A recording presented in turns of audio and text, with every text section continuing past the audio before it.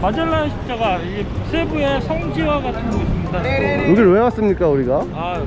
지난번에 영상에서 제가 한번 학원생 때문에 얘기를 한번 드렸는데 너무 고맙게도 좀 반응이 좀 많이 와가지고 감사한 마음에 네. 좀 이걸 내가 한번 그러면은 감사한 마음으로 한번 설명을 좀 한번 해야겠다라고 자청을 했습니다.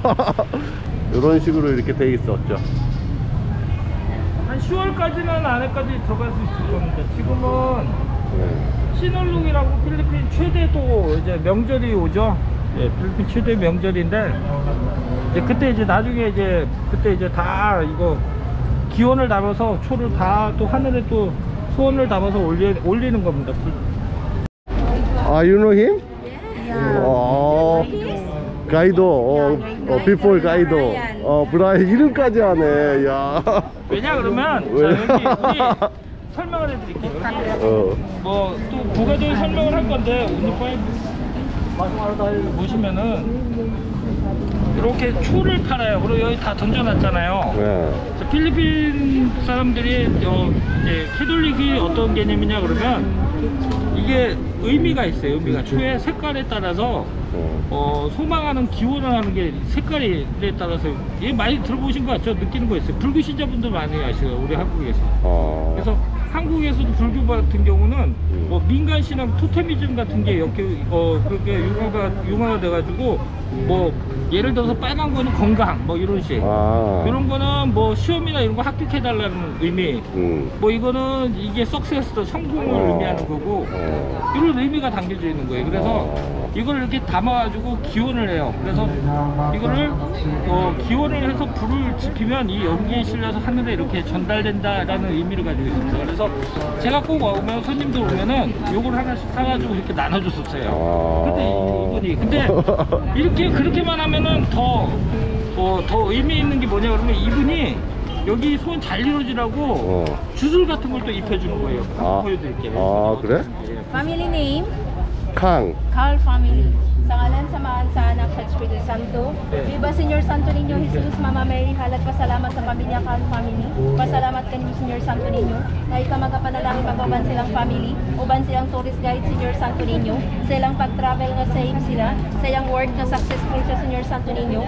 Good health, good job, and happy family. Viva! Big Señor, Carl family, Thanksgiving Señor Santo Niño.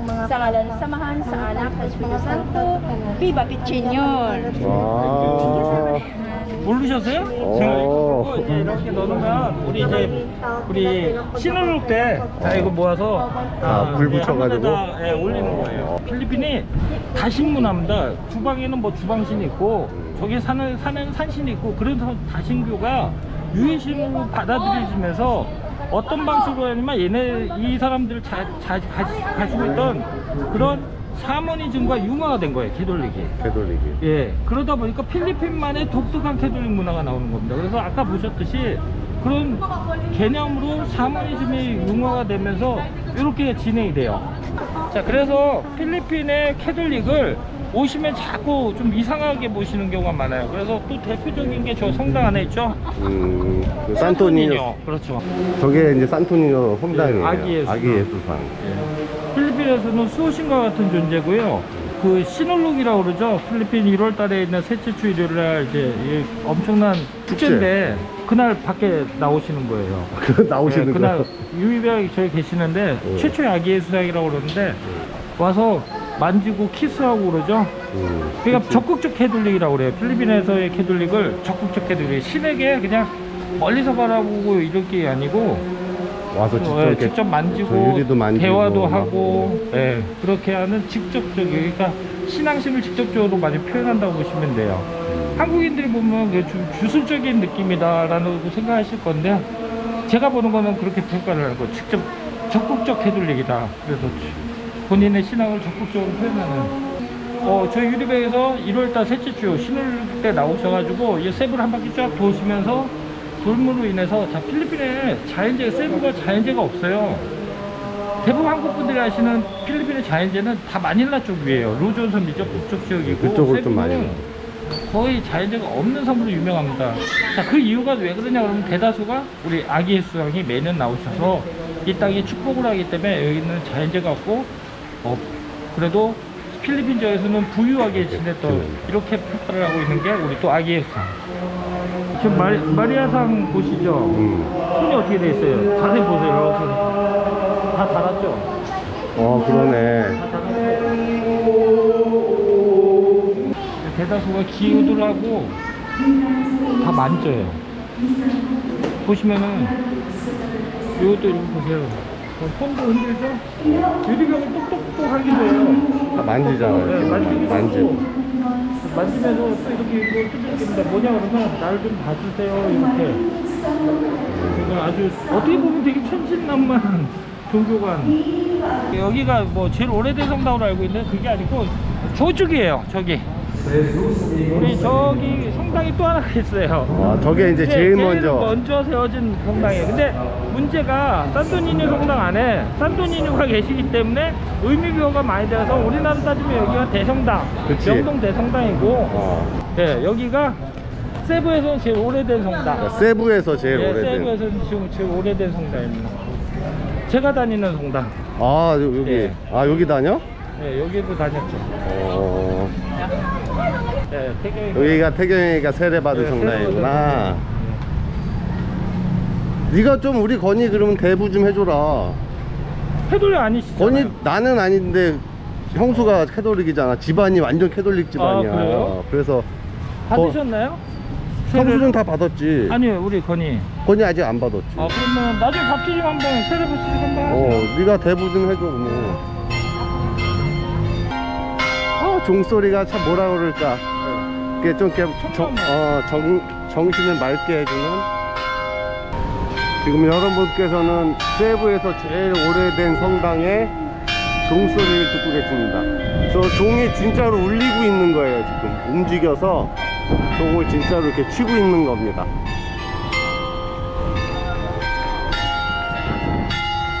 지금 그 당시에 지어졌던 기둥 양쪽에 이렇게 기둥이 있고요.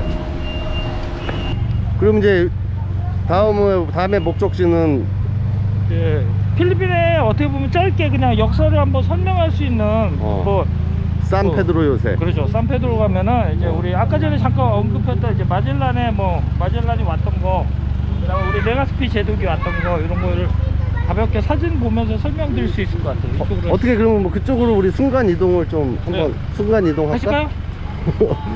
순간 이동. 하나, 둘, 셋.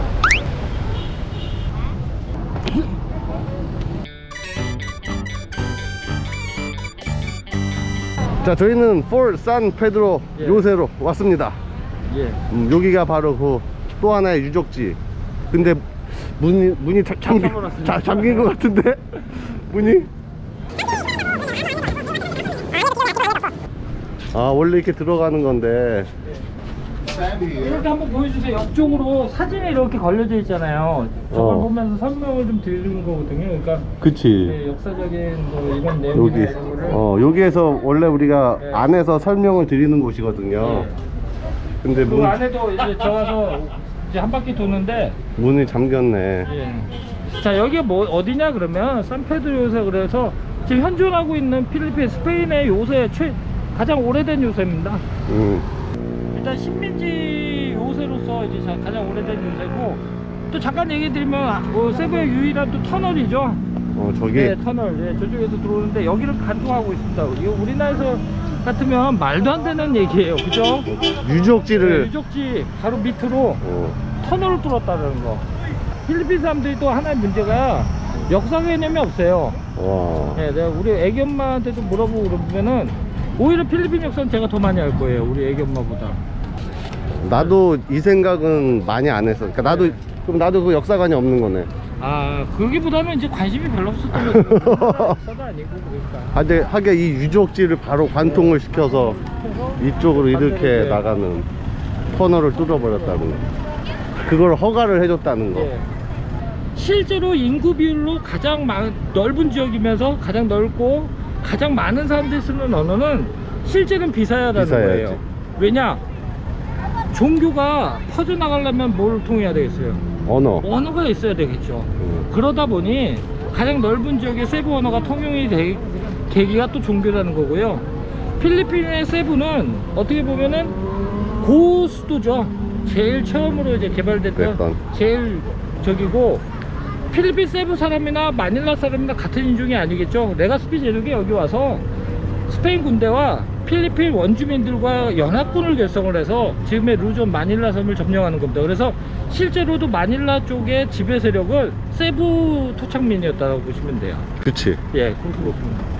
무려 333년 동안을 필리핀이 스페인의 지배를 받았다는 거면 이거 대단한 거예요. 그럼. 그 대서양과 태평양을 가로질러서 여길 통치했다. 이거는 예, 레가스피 제독인데, 자, 실제로 그걸 가능하게 한 게 뭐냐 그러면 중간에 멕시코가 껴 있다라는 겁니다. 그래서 실제 대서양을 건너서 스페인이 멕시코를 통과하면 멕시코가 태평양을 건너서 필리핀을 통과했다라고 보시면 돼요. 그래서 그 기반을 만든 또 최초의 제독입니다. 제독님. 네. 아, 여기도 또 틱톡을 이렇게 찍네. 아, 참 필리핀 사람들 이런 거 찍는 거 좋아해. 아, 역사에 좀 초점을 가주세요. 뭐예요?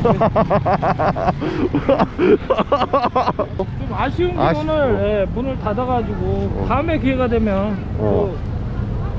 또 설명을 한번 또 안에 들어가서 설명을 좀 드릴 거고, 실제로는 좀 많은 얘기를 좀 하고 싶은데 뭐 영상이 너무 또 길어지면 또 지루한 감도 있고, 그러니까 그 추가적인 거는 좀 시간이 되거나 아니면 나중에 하늘길 열릴 거니까. 조만간 하늘길 열리니까 네. 놀러 오셔서 네. 저와 은원장과 함께 이런 투어도 하면서 즐겁게 한번 또 필리핀 생활을, 세부 생활을 한번 해보시자고요.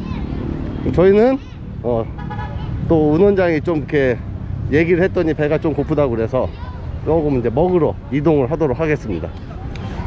자, 순댓국 오늘 또 열심히 투어를 시켜주고 또 배고프다고 그래서 순댓국 먹으러. 오랜만에 또 순댓국입니다. 야, 순댓국.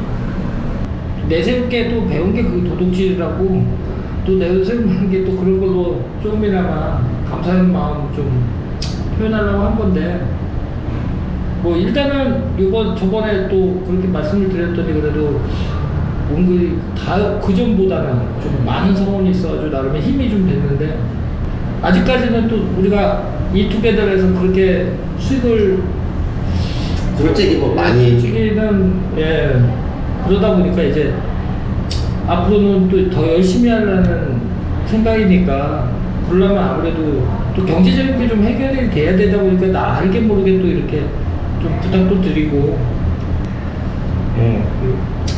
최대한 열심히 할 거니까 뭐 좀 더 조금만 더. 예, 조금만 더 부탁드립니다.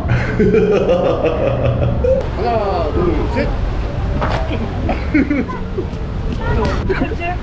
야, 별거 다 한다. 별거 다 한다. 아, 그래도 너 한다. 난 안 할 줄 알았는데. 아, 오늘만 감사한 마음에. 네, 감사한 마음. 지금 이 평상시에 제가 시키면 절대 안 하거든요.